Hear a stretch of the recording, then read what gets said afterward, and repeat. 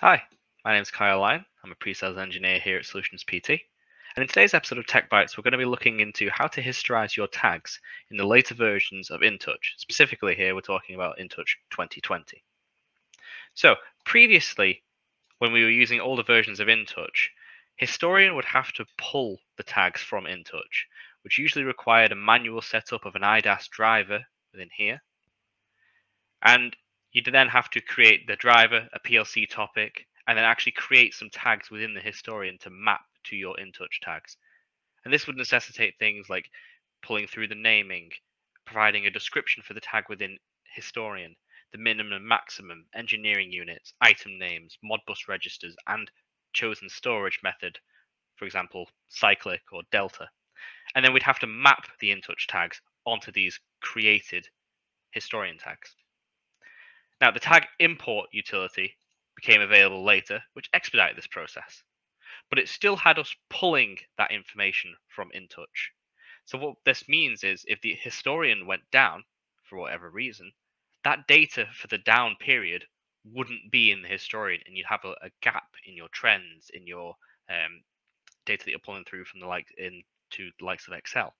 And you'd either have to look at local InTouch trends or backfill the data by extracting it from either the actual end device or from the local trending into a CSV and then importing these into the historian. Now, however, it's much simpler, and I'll show you how we do it now. So now what we can do is we can go into Window Maker and go configure historical logging. And in the later versions of InTouch from 2020 onwards, we've got the ability to define a historian within the actual InTouch. Now, when we define this here, you can see that we can set up a store and forward directory. This is because this now uses the HCal technology, which was previously exclusive to System Platform and Application Server. And what this now enables is that InTouch can push those tag updates to the historian rather than the historian pulling the tag information from InTouch. This method now allows for a greater level of fault tolerance. In the event either the historian or the network between the InTouch node and the historian goes down, InTouch will enter a store and forward mode and buffer all that data locally until the connection is restored, and it will continue checking to see if that connection is restored or not, and only forward that data in a parallel stream when it is. What this means is that we can eliminate gaps in our data, in our trends, because we'll have the data sent through in parallel once that connection is restored. This also enables methods of completely eliminating single points of failure in data flows all the way down from PLCs and end devices to the historian and then out to other places that historian is servicing. For example, a tier 2 historian or clients on the corporate end.